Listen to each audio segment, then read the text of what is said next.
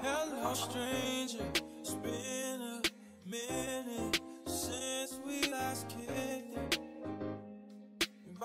Hello lovelies, and welcome back to another 9 Lux Nails video. Today I am doing a full set for my client. This is a Pride wedding freestyle, and this is one of those clients that come in and say do whatever you want to do. So in this instance, she is getting married to her lovely wife. They are married now, so congratulations to you, girl. Thank you so much for always supporting my brand, continuing to come back and let me service you.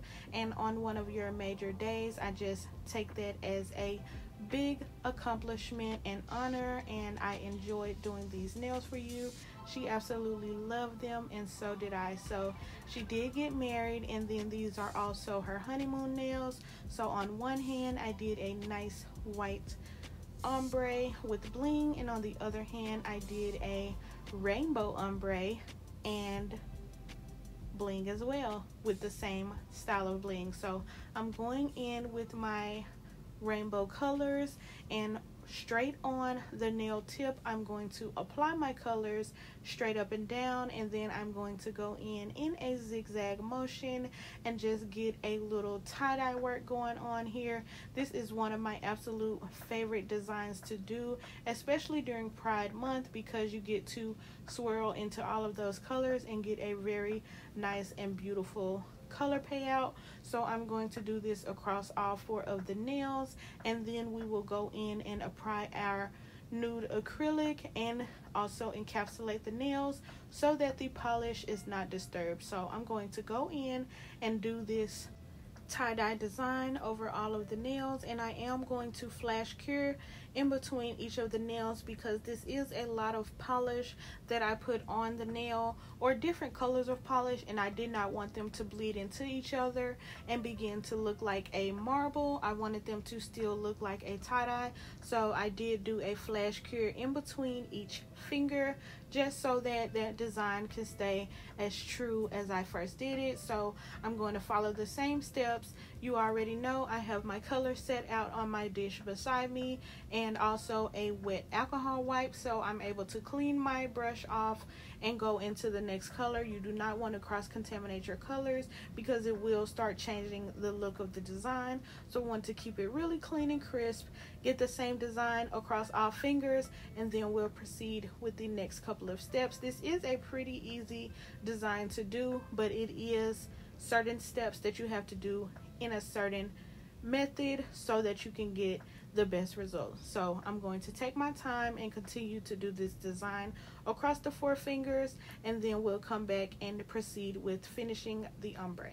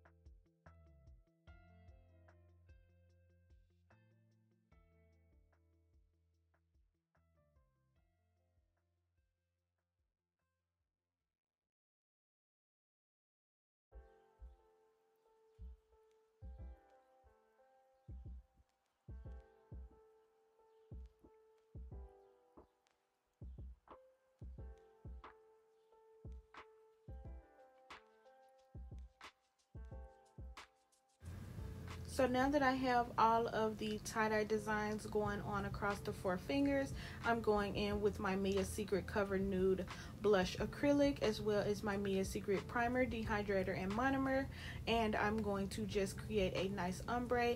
And I do want a longer ombre because I want you to see the design and color, but I don't want you to see it so much. And I knew that I will be putting bling across the nails in a ring manner because these are wedding nails, so I do like to see that design when people put the bling and it looks like an actual ring on top of the nail. So I'm going to do my ombre and make it a little bit longer because these are very long nails, and then we will go in and encapsulate the remaining areas of polish. So as you can see, I'm making sure to remove any nude acrylic that got on the very tip of the nail because I want that to have its truest color payout. So the areas where I have the nude or it's doing the fade, that is fine, but always on the tip I'm just mindful to make sure to remove any excess so that it does not change the color of the tip and remove any of the design so that you can't see it. So I'm going to proceed to do this long ombre, and then we will go in and encapsulate and begin putting bling on this set. It's pretty super easy and quick. And on the other hand, again, I mentioned at the beginning of the video, I only did a solid white ombre, so I went in off camera and did the white ombre. I just wanted to show you guys how I got this portion of the design. So stay tuned, and when it's time for me to chime back in, I'll let you girls know what's going on.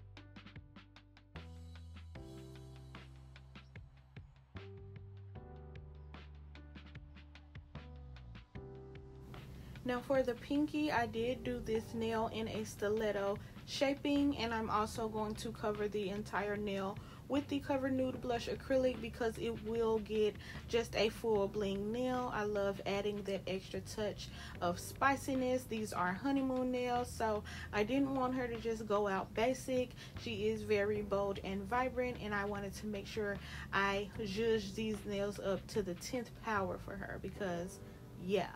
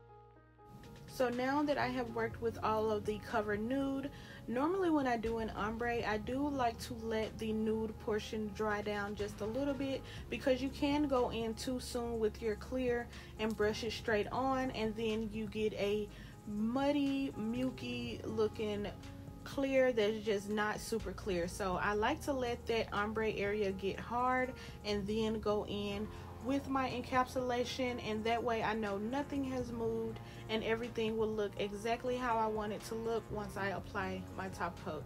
So I'm going in and just encapsulating the design that I have put on the nails, and I'm making sure to also, if needed, build the apex. I use the nude for the ombre as well as the thickness, but in some areas I may need a little clear to add a little more support because these are very long nails. So I'm just going to encapsulate the design, but make sure I am building an apexual structure as well to the nails.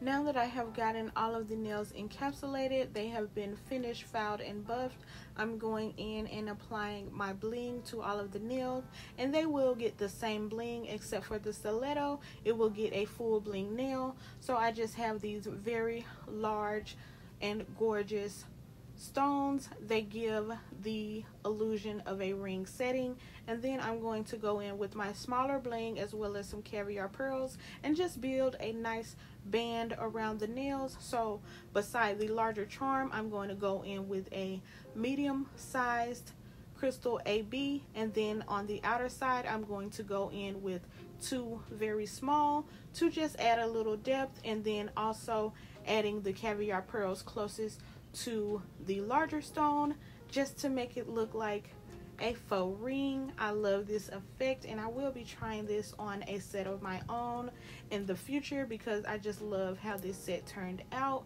and she did as well. So we love it, and I will be putting it on other clients and make sure it on shorter nails because I do have some smaller charms like the center charm because I'm a charm girl. If I see it, I have to get it because you never know what your clients are going to want, and I always want to have new things on standby for my girls. So yes, we're going to finish this design across all of the 4 nails with the ombre, as well as the 4 ombre nails on the opposite hand, and do the stiletto bling, and we will be finished with this set. It was so super cute and so fun to do, and I actually did apply my glow in the dark top coat because if you're going on honeymoon, you gotta go all the way out, honey. So I'm making sure my girl have fun with her nails, and I want her honey to love her nails as well. So yes.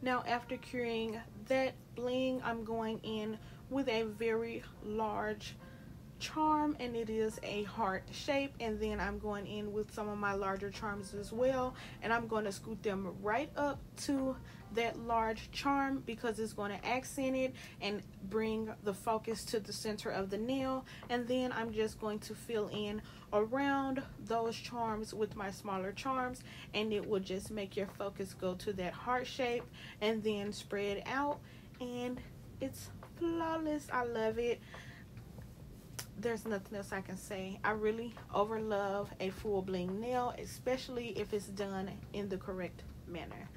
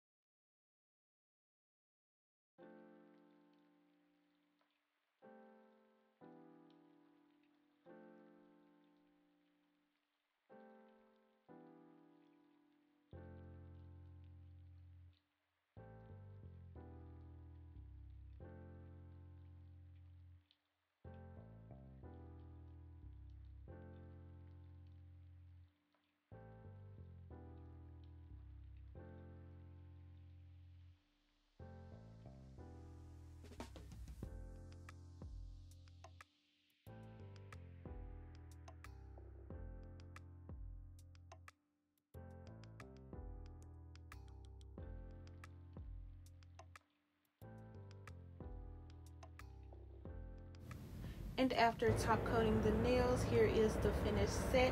She is getting married today and on honeymoon tomorrow, and it is during Pride Month, so we over love it. If you want to show this nail some love and support, then you already know to follow my socials.